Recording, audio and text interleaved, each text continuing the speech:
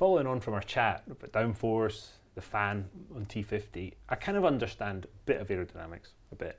Diffusers, a lot of my racing cars had diffusers, but can you explain, can you draw for me how the fan helps, how the fan stops a diffuser stalling, yeah, sure. how it basically yeah, sure. So gain on any car, it doesn't matter if it's a racing car or a GT car or whatever, you've got, that's the rear wheel, and the car's going this way, and you've got your ground plane, the bottom of the car basically, and let's say the back of the car's here, so let's just draw a typical sort of supercar shape.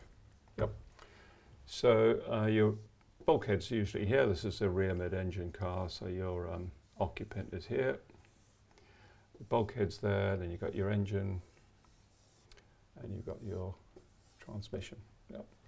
So normally what you do, this is what we call the base suction. So the air coming over here is pretty much attached. The air coming under here is pretty much attached. And then when it gets to the end of the car, this is a cam tail.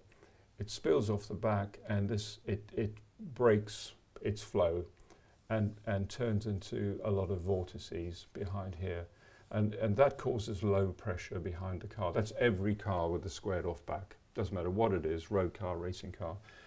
When we invented ground effect, we found that you took the air in at the front of the car and you squeezed it and speeded it up along here. And high speed air is low pressure. So the faster the air goes, it's low pressure. So you started generating low pressure, but then you had to get it back into what we call the base suction. So you have a diffuser, which is quite gentle, like this, which comes back to the car, and this expands the air until it gets to the base suction here. And this low pressure actually helps suck this air through, and that's basically how ground effect works. So you introduce it at the front, speed it up, get your low pressure, which acts under this bit, downforce here, and then you diffuse it back into the base suction.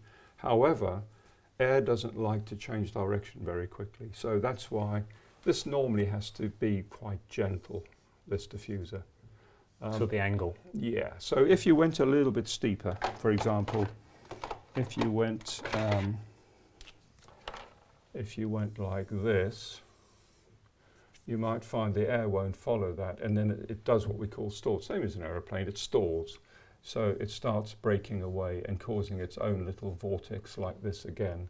And actually the air just follows this shape anyway, and this is all just energy that you're losing in the vortex. And when it starts to stall, does it then lose downforce? It loses downforce, exactly, yeah. So every designer on the planet would like to pass this point and have a diffuser that just won't like that.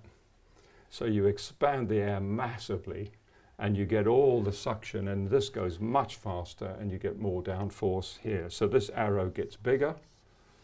Yep. Mm-hmm. This goes faster because you're expanding the air like this. Unfortunately, the air won't do that. So the air just stalls. If you were able to do that, you would get more downforce with no increase in drag. Exactly, exactly. So it makes this whole mechanism more efficient. So you're not increasing the drag because you're not stalling anything, but you're moving much more air into the diffuser and therefore speeding this up and increasing this downforce. That's how it works. So, but air won't do that. So what we do is we have a little slot here, and we have a duct which runs to the back of the car,